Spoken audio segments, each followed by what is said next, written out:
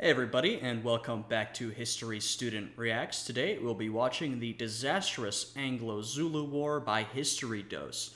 I'm mainly reacting to this one because it is the new History Dose video. We reacted to their video on Henry Avery, and I've really enjoyed their work in the past, so I thought this would be a good one to watch. The topic is a little different than what we usually cover. I don't know too much in-depth information about the Anglo-Zulu War. I obviously have a broad sort of education on British colonialism in this time period, so I know a bit, but I've got a lot to learn, as I'm sure a lot of you guys do as well, so I'm excited to get into this one. If you guys end up enjoying this video, I'd appreciate it if you would check out my Patreon, which is linked down below. And without any further ado, let's jump into this reaction. This video is brought to you by Incogni. Stick around until the end to find out how you can finally stop companies from collecting and selling your personal information. Very nice.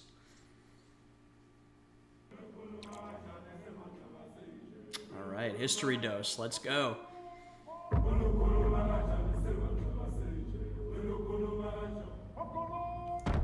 (1879), so we are truly reaching the heights of European colonialism over Africa. Now, the process of Europe imperializing Africa had been going on in one form or another for, I mean, you could say hundreds of years. There have been European trading posts and minor colonial projects, but it'd been, going on for a while, basically. But that, project of imperialism had really kicked into high gear in the, I would say, sort of mid to late 19th century. This is when we really see, European imperialism at a fever pitch as they're snatching up, territory in Africa, which has been unclaimed by other European powers. They're all competing, even though, of course, that territory is claimed by a long list of different African tribes, peoples, states, etc. All these European countries are trying to snatch it up for their own benefit. Resonant chants are tempered by the approach of King Cetshwayo. 20,000 men are arrayed variously in ostrich feathers and jaguar pelts, and in their hands shields and iron-tipped spears.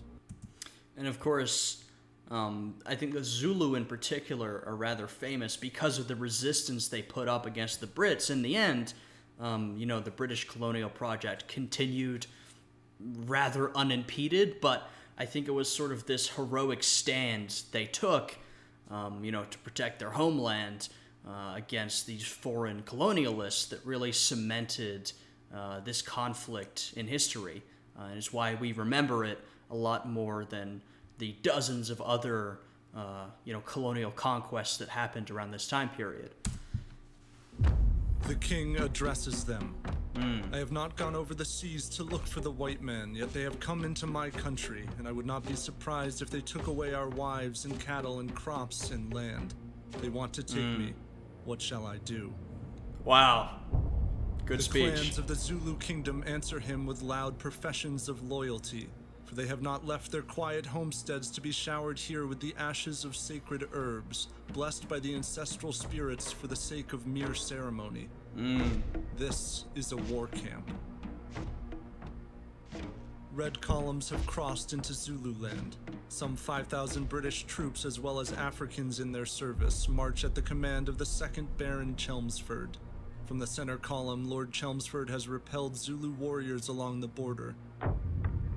He found hundreds of huts set around a pasture, the royal homestead of a high-ranking Zulu, and had it set on fire.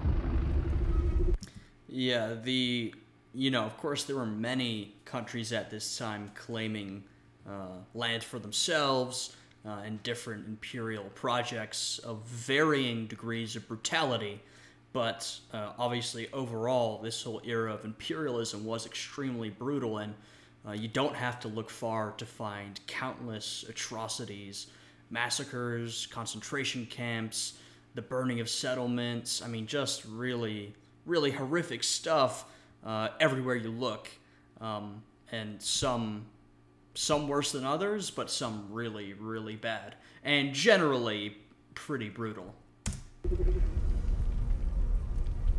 With the burning valley at their backs, the British now ride further into Zulu country. The stated reasons for this invasion are frivolous, even by the standards of the British Empire, having brutally colonized. Yeah, and those standards were already pretty low. So saying that this was frivolous compared to those standards is really saying something because, you know, the Brits really did not need much of a reason to go in and claim your territory. They could use, you know, any minor incident that they selected in order to go in, you know, burn your cities to the ground and claim your land. Diamond-rich lands claimed by Africans and Dutch-speaking Boer settlers, the colonial British now border the mighty Zulu kingdom. Virtually every able-bodied man within Zululand can be mobilized by the king for war, and each has been trained from boyhood in the art of combat. Of course, the Boers were sort of a unique group. I mean, this is Europeans, Dutch, who came to Africa, settled down, and kind of set up their own community, separate from the other, you know, European imperial projects, which would show up later. And of course, the Brits would, you know, fight wars against the Boers to claim control of that territory. So they are a sort of interesting and unique group, though still, to my understanding, treated the local Africans very badly and brutally. The High Commissioner for Southern Africa, Sir Henry Bartle Frere, has cobbled together a series of isolated border incidents into a casus belli against King Cetshwayo, despite the latter's vigorous insistence on avoiding war. Even as Frere's superiors excoriate him for apparent warmongering, this is a chance to strengthen regional British authority. Yeah, I mean, a lot of African leaders obviously understood that they could not withstand a war against these massive European powers. Many of them tried to avoid war, you know, to any degree. They would do anything they could, but in the end, you know, either their land would slowly be parceled away through manipulative agreements with European powers, or they would be brought to war whether they wanted to engage or not. So they really oftentimes had no choice, you know. They had to fight, and, you know, they knew that they would probably lose, but they really didn't have anything else they could do. To win glory and to demolish the largest block of indigenous power in Africa. Chelmsford has eagerly undertaken Sir Frere's quest, writing, "The Zulus must be thoroughly crushed to make them believe in our superiority. I shall show them how hopelessly inferior they are to us in fighting power." Jesus. I mean, this is a pretty typical British or European perspective of the time. You know, they look at their colonialism as justified because they believe in their own superiority, you know, the superiority of their race over other races. And these Europeans believed, well, they believed many things, but, you know, a lot of them would either think that, you know, sort of survival of the fittest, this sort of Darwinian perspective, that they had a right to conquer those who they viewed as lesser, or, and this was particularly common, say, in the French imperial mission, they believed that, well, they were bringing superior civilization to these Africans. You know, they were helping them. Just these really warped, racist perspectives that are really common at this time. The force Chelmsford is hunting, the great Zulu army now passes through undulating valleys and golden hills, lands once host to manifold clans. It was the great King Shaka in the early 19th century who armed the fledgling Zulu people with iron-tipped spears and developed the Horns of the Bull battle tactic to encircle, defeat, and subjugate the warring clans. Yeah, I don't know too much about Shaka, but it is my understanding that he basically revolutionized Zulu warfare and sort of tactics in that entire region and really changed how people fought and engaged in warfare. I think he was a really influential guy. Zulu tradition holds, the country was greatly disturbed by refugees, but some remained behind with their heads bowed low, finding it hard to abandon their homes. They who lacked courage fled. Shaka thus founded the Zulu Kingdom, a united network of powerful clans who pledge fealty to the divine king, and several times per year send their men to fight on his behalf. Theirs is a land enchanted by the potent spirits of ancestors, whose favor must be curried by rituals, bravery, and discipline. Through the bare-handed slaying of a bull, Quechuayo's warriors have summoned the powers of these ancestral shades, and their souls have been ritually purified, their minds fixed on war.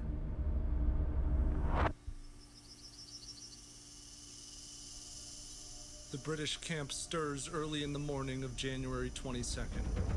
A few hundred Zulus have been spotted some miles off, perhaps the vanguard of the larger Zulu force. Neglecting to construct defensive works at the camp, Chelmsford gathers half of his troops and rides out to hunt them. But further north on the same morning, a small scouting mission finds a handful of Zulu warriors herding cattle. They give chase, clamber to the summit of a hill, and stop, struck by the fateful sight spread miles across the valley. Oh, man.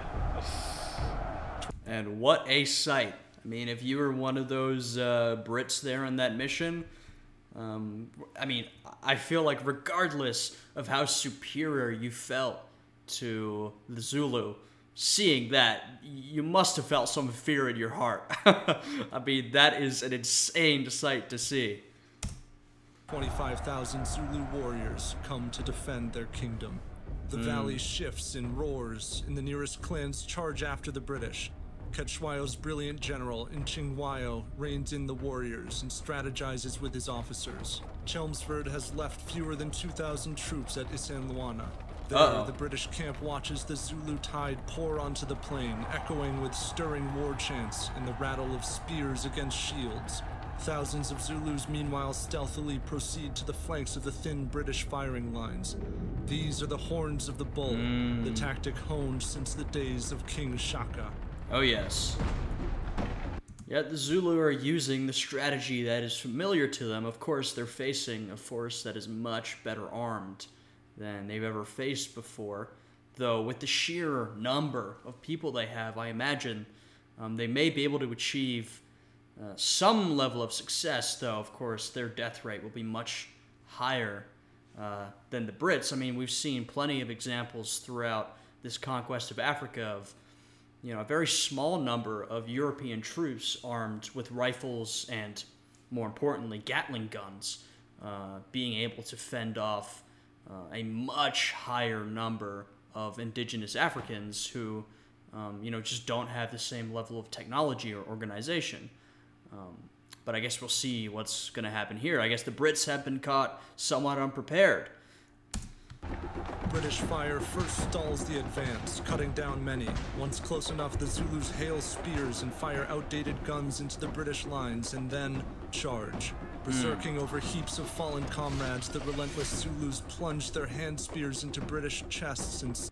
I mean, you do, just to imagine, you know, being in the role of a Zulu warrior, you must have a lot of courage and bravery to charge straight forward into a line of British riflemen.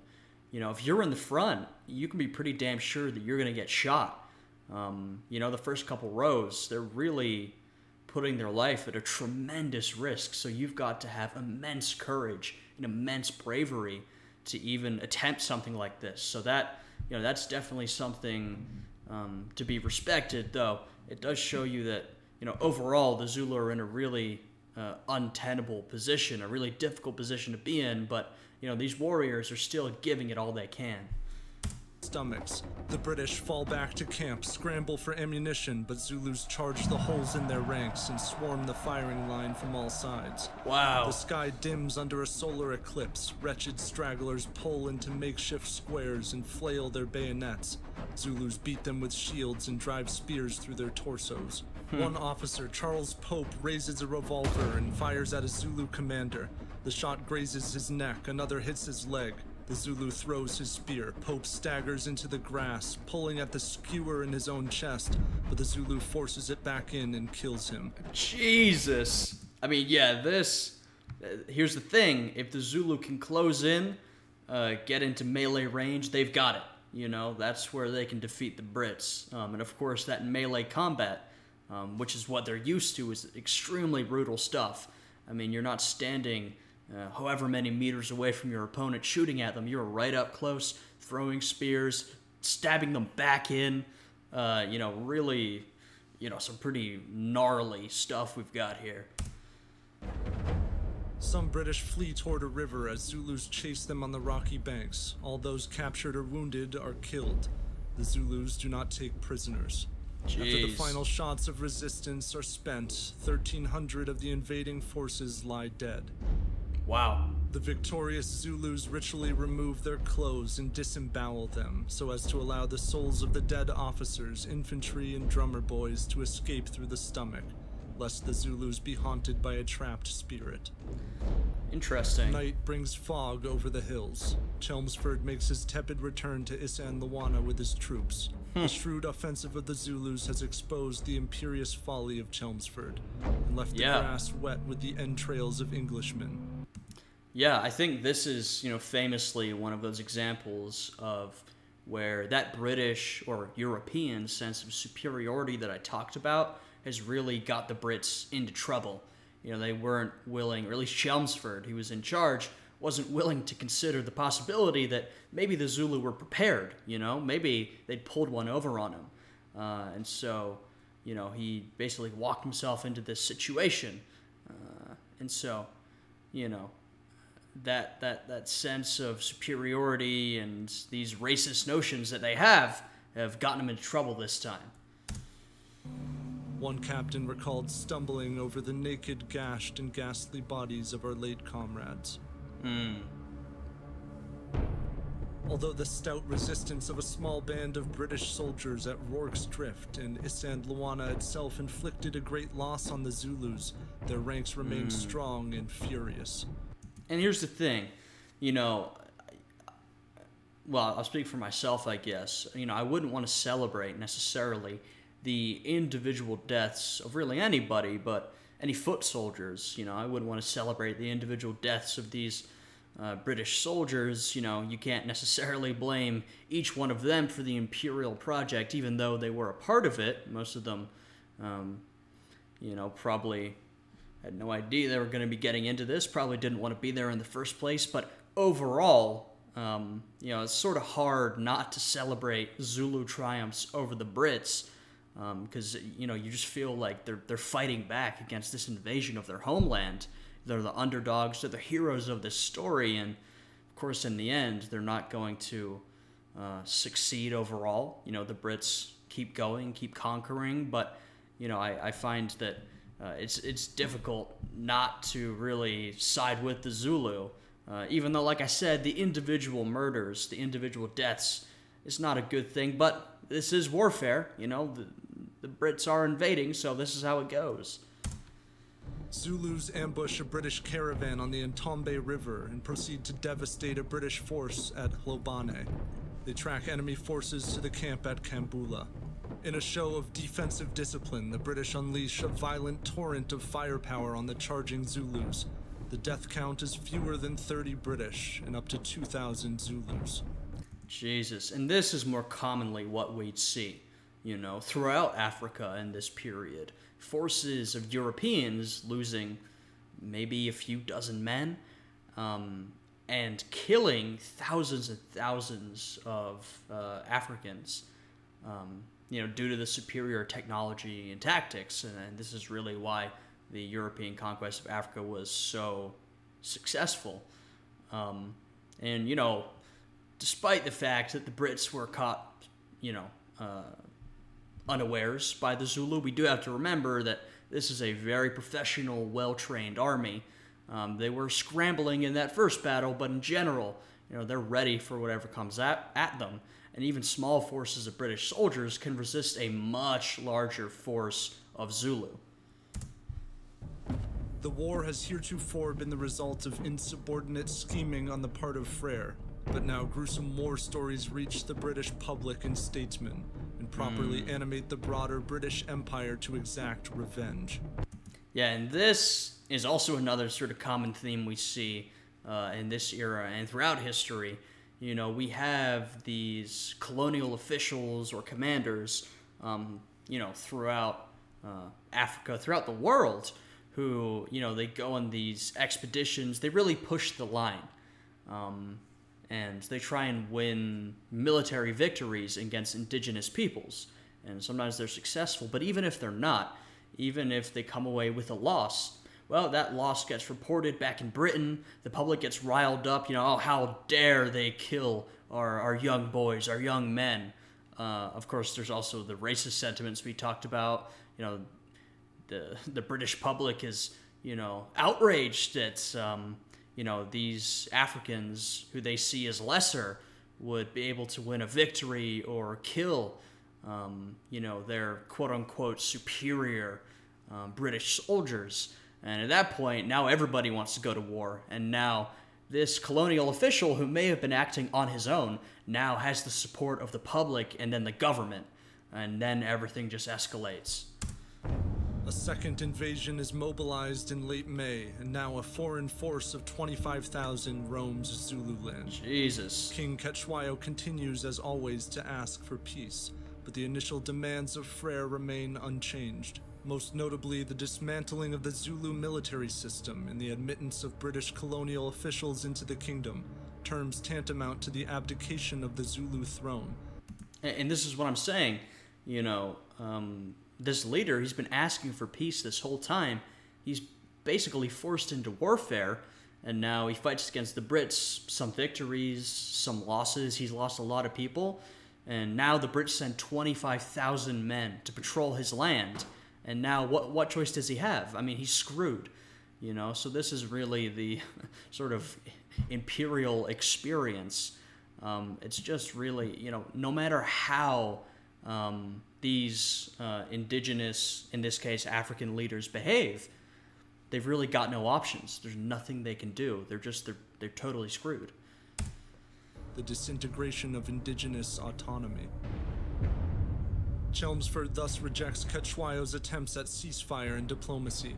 Disgraced by the defeat at Isandlwana, Lord Chelmsford learns that he will be replaced by a man called Sir Garnet Wolseley in a matter of weeks. He will have to restore his reputation before then.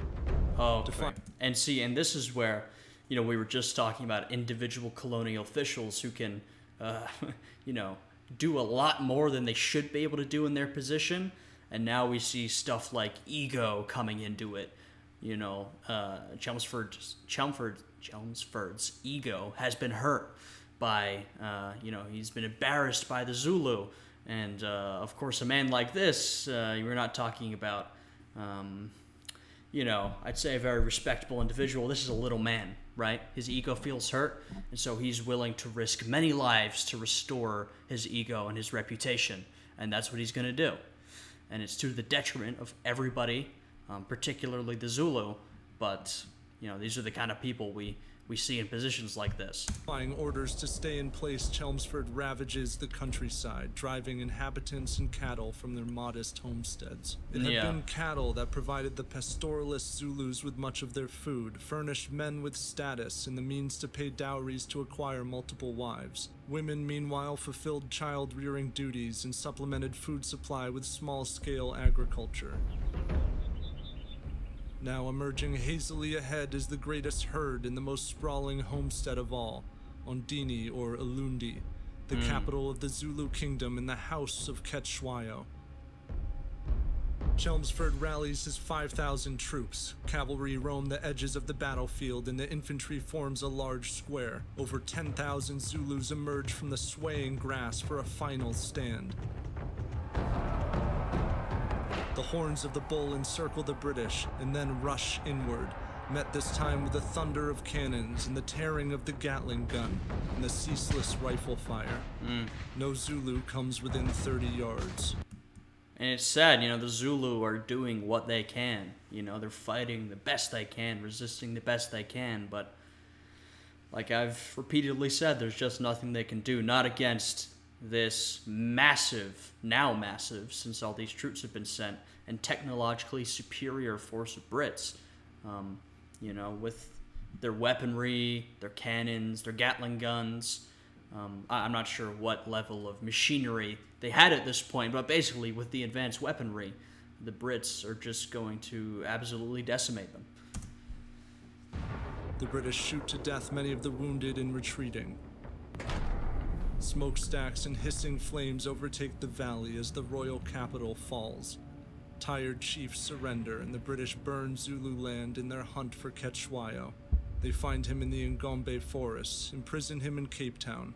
He tells his captors, "I was king of the Zulus, had my country invaded by the Queen's troops, tried to defend my country but was beaten, taken captive, and brought down here by the Queen's orders. Here I intend to remain until the Queen restores me to Zululand." The struggle for power is familiar to Quechua, for he first gained the throne by killing his rival brother and slaying the men, women, and children of that clan.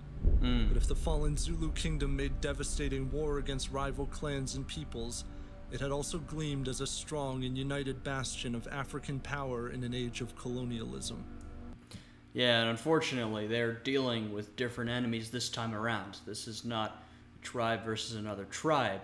They're facing, a whole European state. There's no option to fight back or get your revenge later because the Brits can basically do what they want at this point. After a visit to London, Quechua is released to Ulundi in 1883 to find his kingdom partitioned by the British into contentious and warring districts. A rival chief opposes his return, enlists the aid of Boer mercenaries, and attacks the new homestead of Quechua. The loyal general Inchingwayo is killed, and the bleeding king escapes again into the forest. Nearing his 60th year, the deposed king of the Zulus dies, either by heart attack or poison. The British soon annex Zululand, and the old clans are violently pressed into the colonial hierarchy in later South Africa. The path ahead is beset by persecution. It will be endured by millions of Zulus who speak still in the old tongue, sing and dance in the royal tradition, and tell stories of a great kingdom that, for a moment, triumphed against the British Empire.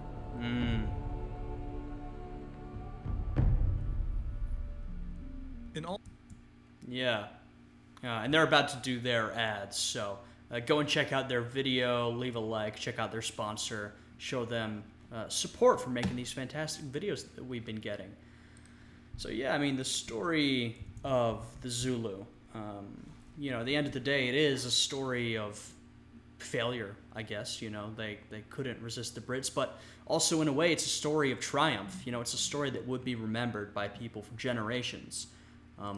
A story of resistance. They had some victories over the Brits. It was a great triumph, and the treatment of the Zulu by the Brits is not, like I said earlier, this is not uncommon. Classic Brit strategy of force your enemy into warfare, even though the tribe has been trying to avoid it for a long time. Fight them, in the end completely demolish them, maybe burn their capital, steal their stuff. That's how the Benin bronzes ended up in the British Museum. Brits were doing what they do, burning a capital city and stealing the artwork, and then you can annex it for yourself. Pretty common strategy. You can see all the steps laid out. It was a really interesting video. History Dose does a great job. I love their presentation, their editing. They do a really, really fantastic job with this stuff. I like how they presented this one, and it's just, one story in the wider story of European imperialism. Like I said, overall, truly, truly brutal. We can see that here, though. There was more brutal events, like, the Congo. That was one of, the worst examples we can point to. But overall, definitely a fascinating period in history, but also a really tragic one. One that's pretty sad to look back on. I hope you guys enjoyed this reaction. If you did, I'd appreciate it if you would leave a like, subscribe to the channel, and check out my Patreon, which is linked down below. I hope you guys are all having a good day today, and I will see you all again next time. Goodbye.